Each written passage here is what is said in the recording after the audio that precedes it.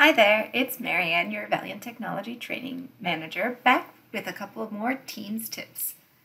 In this video, we're going to go over how to use background effects. This one's especially relevant for me because, as you can see, I've got a lot going on back here. So let's get into it. You can access the background settings by clicking the ... to bring up the More Actions menu, and then click Show Background Effects. We've always been able to blur our screens, but now it's over here. You just click this and click Apply. And now it's pretty obscured. You can't really tell who I'm rooting for, which basketball team I'm rooting for, but you can also tell I still have a lot going on. So there are other options. You can see over here that they are virtual backgrounds. So you can just scroll down, pick one that you think is appropriate, and then hit Apply. Nice view, eh?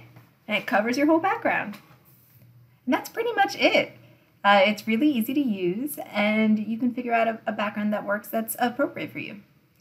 For more Teams tips, visit us at thevaliantway.com or check out our Valiant Technology YouTube channel. That's it for me for now.